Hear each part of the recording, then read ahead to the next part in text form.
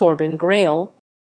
Torben Schmidt Grael, born July 22, 1960, is one of the most well-known Brazilian sailors, renowned in international competitions.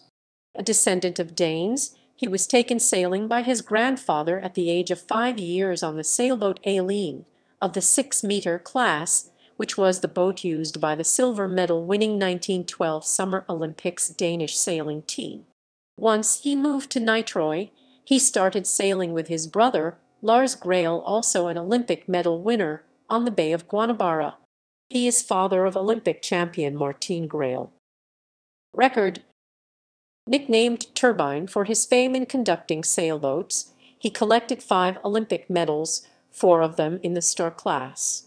He is the Brazilian with the highest number of Olympic medals and holds the highest number of Olympic medals in sailing, together with Ben Ainslie and Robert Scheidt with 5, followed by Paul Elvstrom with 4. He also placed first place in many World, South American and Brazilian championships in several categories. His first mate is usually Marcelo Ferreira. Grael has also sailed in other international competitions, including the 2005 6 Volvo Ocean Race as skipper of the Brasil 1 team, the first 100% Brazilian outfit to enter the competition, which finished 3rd overall. He would win the next ocean race, but this time as the skipper of the Swedish team Ericsson 4. He won the race with 2 legs to spare. In October 2008, the yacht Ericsson 4 officially traveled 596.6 nautical miles in 24 hours, establishing a 24-hour monohull record. Skipper Torben Grael and his crew made the record on the first leg of the 2008-2009 Volvo Ocean Race.